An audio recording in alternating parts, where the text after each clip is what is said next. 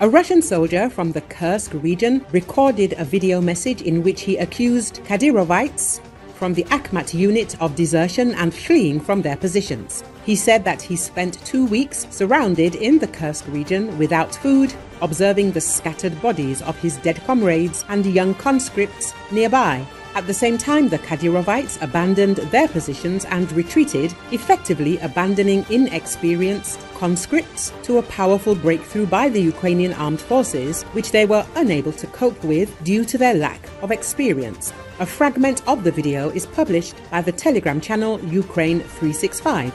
You just tucked your tail between your legs and ran away from there, basically as you usually do, and then you shout, "Akhmat is power," and so on. Where is your power? Where is your Akhmat? Cockerels? I only see cockerels in your place right now, he said. According to him, now, after the breakthrough of the Ukrainian army, the Kadyrovites are talking on TV and Telegram channels about their bravery, making up stories about how they allegedly clashed with the Ukrainian military. The Russian soldier does not understand how the Kadyrovites could not hear the explosions and shouting at the border. According to him, the versions of the soldiers from Chechnya are implausible and false. Moreover, during the 2 weeks of fighting, he did not see the Akhmat at the front at all. Only conscripts held the defense, many of whom died. Now Akhmat is taking credit for their achievements. According to the Kremlin, the Kadyrovites are a highly specialized Spetsnaz unit. However, Ramzan Kadyrov's soldiers are far from any special forces, let alone the military in general. They have even earned the nickname the TikTok Regiment and are becoming more of a burden than a help to Russia.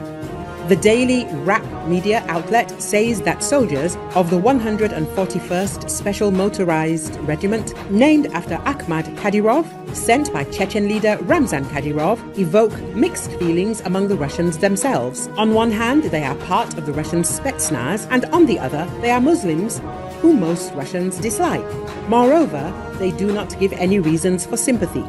Since the beginning of August, the Kadyrovites have been fighting in the Kursk breach, where they suffered significant losses due to poor training and a lack of willingness to fight. Step by step, they were giving ground to the Ukrainians, first near Sudza, then near Malaya Lochnia, and finally on the outskirts of Korenovo. Their combativeness is best evidenced by the fact that in 2 of the last mentioned locations, the Russians managed to temporarily halt the Ukrainians only when conscripts from the Russian training regiment replaced the Chechens. On August the 17th, Ukrainian media reported that near Korenovo, a company composed of young Russian conscripts surrendered. The captured teenagers said they laid down their arms to avoid being killed by the Kadyrovites. According to the prisoners' accounts, the Chechens became a barrier unit that caught retreating units and forced them to re-engage in combat.